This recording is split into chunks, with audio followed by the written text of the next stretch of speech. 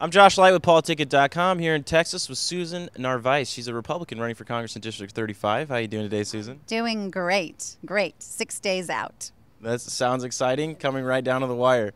So, Susan, tell me big differences between you and your competitors in this race. Well, first of all, I'm a local mayor, former mayor of San Marcos, which is local government, been elected before, small business owner, been in the private sector. And how's your experience prepared you to be a congressman? Well, I believe that people have elected me, re-elected me because they know that I work hard, that I do what I say I'm going to do, and that I've dealt with public policy at the local level, which is where it really should be dealt with and not in the federal government. And Susan, tell me about District 35. Well, this is one of the 4 new districts in Texas. It stretches from Austin to San Antonio. I live right in the center of it in San Marcos. My business is there, my husband works there, and I grew up in San Antonio. And work as mayor took me into Austin, so I really feel that I'm the best to represent that district. Susan, when you're talking to people in District 35, what fiscal issues are they concerned with? Top 3 issues across the district are to reduce the federal budget, to the reach of government, reduce the debt, and get government out of their daily lives. That's what they're telling me, all across the district, no matter what party. And what are you going to do to help reduce the debt?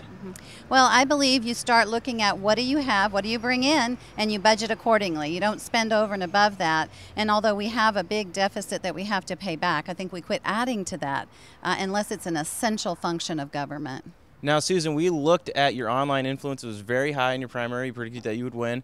What have you done since then to help improve your online influence? Well, that's exciting because we've, I think, about tripled. We were at like 600 likes. Now we're over 1,700. We're people like 900 people are talking about us now.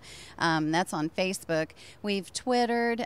We keep our website updated. We have volunteers everywhere. That's really, the foot power has been amazing in this district. And how are you using social media in this race? Well, to communicate where we've been, where we're going to be, what are the top of issues that people are talking about. You'll see our ads reflect that. And of course we had one ad that just talks about my endorsement by the San Antonio Express.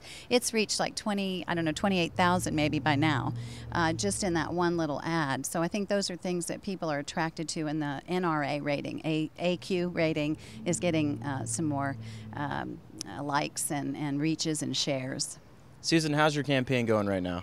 We think it's really wonderful. We've been a little quiet campaign. Nobody's really been paying attention to District 35 because the district doesn't look like a Republican can win.